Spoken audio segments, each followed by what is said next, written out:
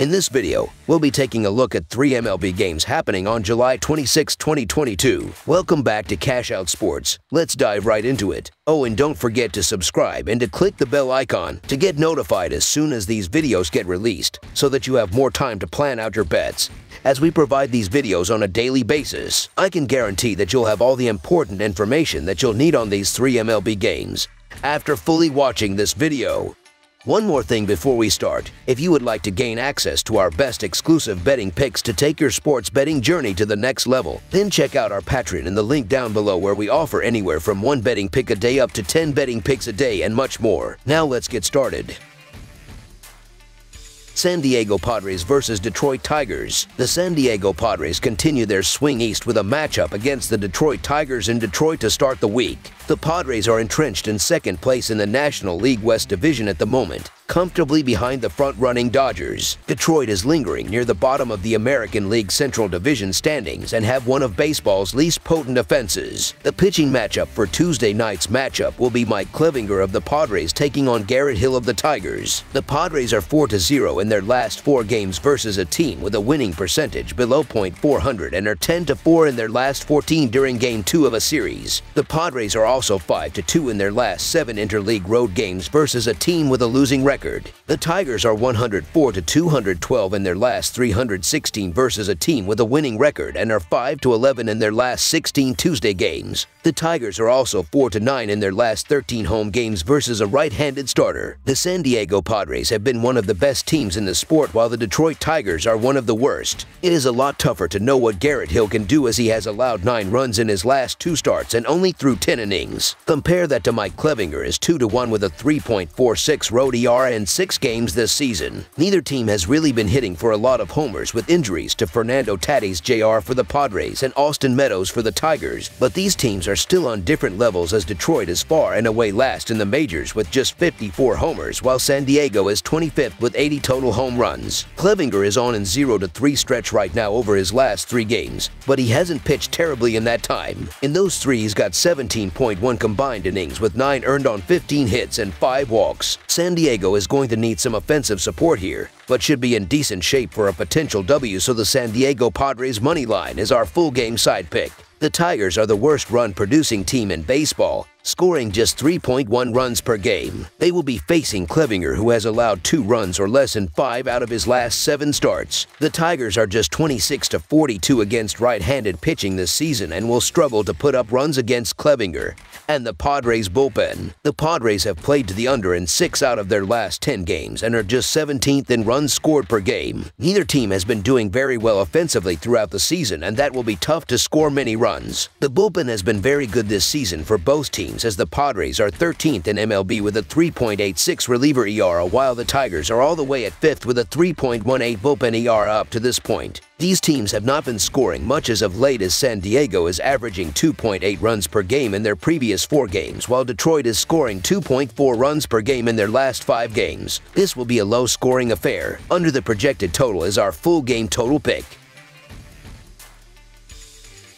Cleveland Guardians versus Boston Red Sox. The Cleveland Guardians will be trying to snap their 2-game losing streak when they face the Boston Red Sox in the second game of their 4-game series on Tuesday. Josh Winkowski, 3-4 and 4.38 ERA, will get the start for the Red Sox. The Guardians have not announced their starter for the game. Boston is 8-2 in its last 10 games against Cleveland. Boston was able to bounce back with a win after their disastrous series with the Blue Jays over the weekend. Boston will look to Josh Winkowski to keep it going, who has allowed 9 runs in his last 11 innings pitched. Cleveland remains in second place in the American League Central, but has lost 3 games in a row. Cleveland trails Minnesota by 3.5 games in the American League Central, with the White Sox trailing them by only half of a game. Cleveland looks like they will start Brian Shaw, who usually pitched out of the bullpen, in a bullpen game. The Guardians have lost 2 straight games and 8 of their last 11 road games. Despite their slump, they continue to play well offensively, scoring 14 runs in their last 3 games. Expect them to struggle offensively in this game because Winkowski has pitched well for the Red Sox,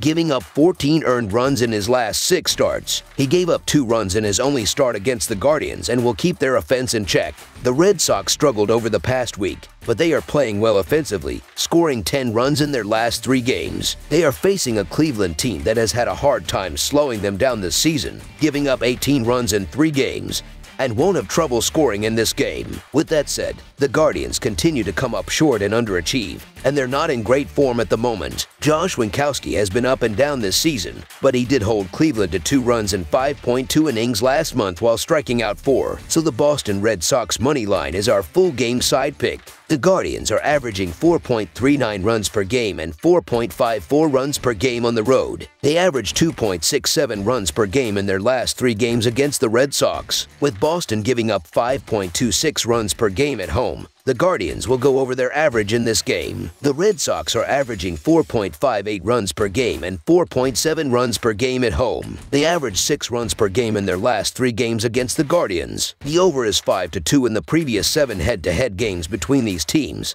and I like that side of the total for Tuesday. With Cleveland giving up 4.44 runs per game on the road, the Red Sox will score enough runs to push the score past the total. Over the projected total is our full game total pick. Minnesota Twins versus Milwaukee Brewers. The Minnesota Twins battle the Milwaukee Brewers in the second of a 3-game interleague series on Tuesday night. The Twins will have Dylan Bundy on the bump. The Brewers will reply with rookie Ethan Small. The season series is even at 1-1. The Brewers are 5-1 in their last 6 interleague games. The Twins are 1-5 in their last 6 games following an off day. The over is 7-0-1 in the Twins' last 8 road games. The over is 5-0 in Brewers' last 5 home games versus a team with a winning road record. Milwaukee has won each of its last 3 through its victory on Sunday over the Colorado Rockies, and the Brewers have won 4 of the last 6 played at home. Minnesota has lost 7 of its last 12 overall, and the Twins have lost 8 of the last 14 on the road. Minnesota starting pitcher Dylan Bundy has struggled in each of the last 2 starts, allowing 11 hits and 7 runs in 10 1/3 innings. Minnesota has played 2 straight games without Brian Buxton, who is the home run leader and is questionable for Tuesday, and Max Kepler left Sunday's game with a knee injury and is also questionable. Bundy has been a little choppy over his last pair,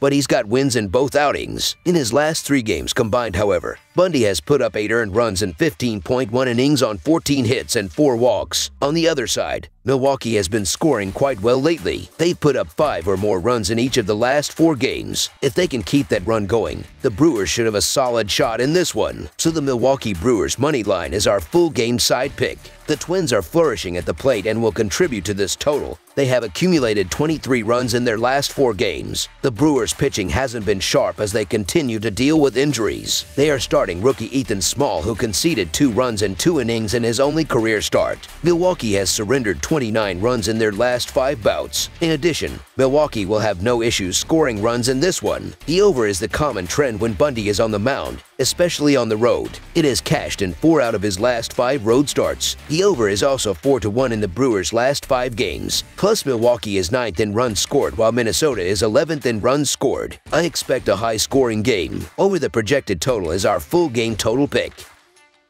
That's all for now, so if you have any other games you would like reviewed, then leave a comment down below with the game you would like analyzed. Subscribe to our channel, leave a like on this video, and we'll get to it as soon as we possibly can. We would also love to hear your opinion on the picks presented to you in this video, whether you agree or disagree with them, so leave a comment down below and do let us know.